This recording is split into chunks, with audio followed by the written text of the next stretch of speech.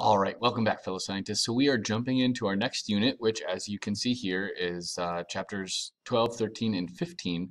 We're kind of continuing our study of genetics, but we're going down to the very, very microscopic level. The last chapter was kind of theory and Mendel and discovery of this idea of the gene and chromosomes and the chromosomal theory of inheritance. So now we're getting down into the nuts and bolts. Now we're seeing how this actually works. We're getting down into the kind of the nitty-gritty of how God designed life to work.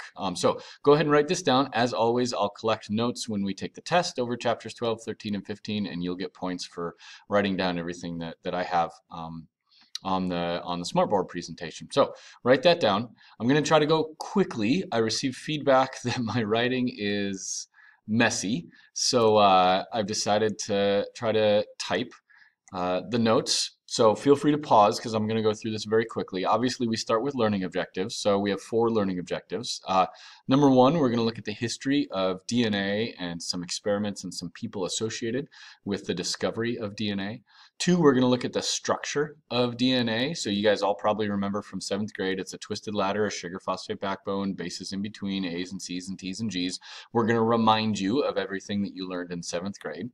3, we're going to look at DNA replication, right? We talked about that when we talked about mitosis in interphase. We had G1S and G2. And so DNA replication happens during the S phase. The propeller-shaped chromosome turns into the X-shaped chromosome. And so we're going to get into the nitty-gritty of how that actually happens. 4, this is huge. Put a star by this one. Central dogma of biology. Of course, it's the central dogma of biology. It's huge. It sounds huge. It is huge. It's called transcription translation. It's how we take the information contained in genes, which are the instruction manuals to make a human or animal or any life, right? And how we transcribe and translate that into a protein, which is the actual worker, which actually gets the job done. And it's incredibly fascinating, incredibly complicated, and we're gonna talk all about it. It's gonna be great. And then 5, once we know about DNA, once we know how DNA makes proteins, now we can manipulate it and we can use it to benefit humans. And so that's the idea of biotechnology. So we're going to talk about tools. We're going to talk about uses of biotechnology. We're actually going to get to do some biotechnology, some gel electrophoresis. So it's going to be amazing. It's going to be really exciting. So make sure that you have all those down. You don't have to write just that. You can write other stuff, obviously. Part of biology is learning how to take good notes. So make sure you have that written down. If you have to pause it, that's great. And then, of course, we always ask the question, why should I care? Why are we learning about this? Well, obviously, the answer for all of those questions in biology is so we can give God more honor and glory by learning about his creation. But specifically, why should I care about DNA? Why should I care about proteins? Why should I care about the central dogma of biology? Number 1, it's foundational.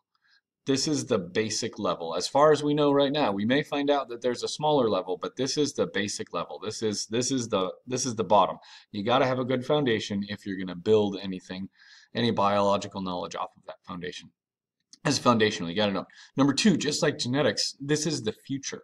So biotechnology, genetic engineering, gene therapy, all those cool things that we're going to talk about. Even when we talked about fighting cancer and reprogramming T cells to identify cancer and to fight cancer, that requires a knowledge of DNA and transcription, translation, and proteins. So it's the future. Just like genetics was the future, this is the nitty-gritty of genetics. So this is also the future. So make sure that you have those things written down as well.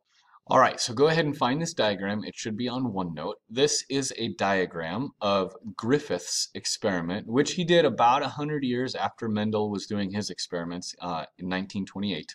So we're going to analyze this diagram because this is really the first diagram that indicated DNA and what it does. Now, put yourself back in the mindset of someone in the early 1900s. They don't know about DNA. They can barely see cells underneath the microscope. They can barely see organelles. They don't have the tools quite yet to analyze DNA and to sequence DNA and to clean up cells and find the proteins and different stuff like that. So this is our first historical experiment dealing with DNA. All right, so Griffith, he didn't start out to study DNA. His goal was to study pneumonia and to figure out what causes pneumonia and to figure out how to combat pneumonia. So he discovered that the bacteria that causes pneumonia, Streptococcus pneumoniae, there were actually two strains, and he called them the smooth strain. So we're going to write that down. So this is the S strain. This stands for smooth, right? And he found out that there was a rough strain, which he called as R strain. Obviously, R stands for rough. And he found out even nowadays, people really don't care about mice, but even back then, like, mice were a real problem. And so experimenting on mice wasn't really a big deal. So he injected the S strain into a mouse. Lo and behold, the mouse dies. He injected the R strain into a mouse, and lo and behold, the mouse lived. Yay, mouse, right?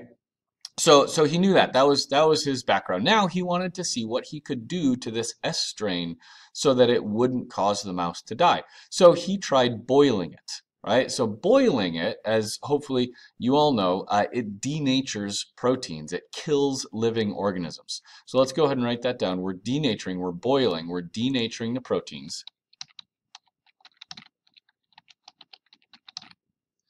Denaturing proteins, and lysing the cells, and just like everything's dead, right? That's why if you're camping or you're backpacking and you don't have a water filter, that's why you can boil the water, and then that kills all of the living microorganisms that are in the water. It doesn't take care of chemicals. It doesn't take care of, like, if there's lead or if there's mercury or different things like that. It's not going to take care of those, but it's going to kill everything that's living. So he boils his S strain, which normally causes the mouse to die.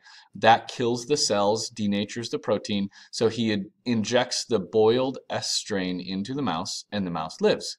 Yay, mouse. Then he does something really weird. This is kind of like that's interesting. He didn't really know what was going to happen. I doubt if he even had a hypothesis. He was just like, hey, let's see if this works.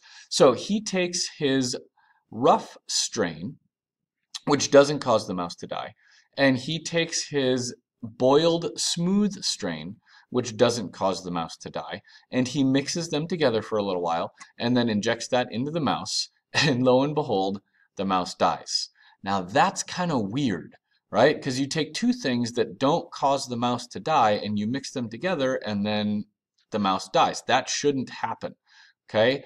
So this was our very first clue that there's something that controls how cells behave. Okay, so you can see right down here, his conclusion was that there's a chemical substance.